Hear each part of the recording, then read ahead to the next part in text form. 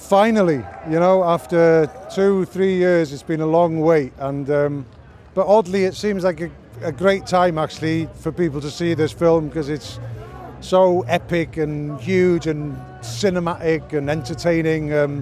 You know, you'll laugh, you'll cry. Yeah, it's just that, you know, God knows we all need it as a species. We need a good night out. So hopefully this will supply it. You know. Well, I had to get super fit, which is something I'd never done or even thought I was capable of. So yeah, really fit. I had to learn a lot of stunts, but also I read up a bit about Rasputin, and you know, what a fascinating character. I was kind of intrigued by him before, and you know, having read more about him and learned more about him, he's like one of those enduringly mysterious historical figures who will, I think, continue to enchant us way beyond this film.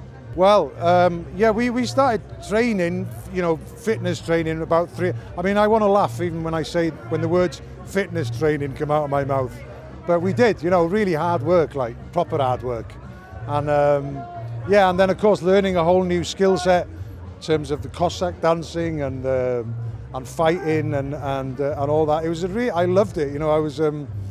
I'm a very curious person anyway, and I love learning new things, and it was a great opportunity to do that, and the end result is amazing.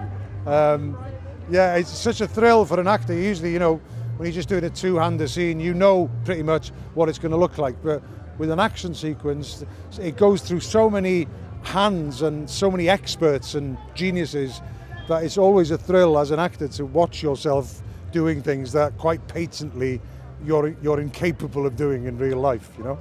I think Kingsmen fans expect to be not just pleased and satisfied. They expect to be surprised, and they will be certainly with this. You can watch it if you've never seen a Kingsman film, but if you're a Kingsman fan, there's plenty in it to make you chuckle in recognition on various things. But this film, again, it's an evolution. This has a lot more poetry and pathos and humanity in it possibly than the other films.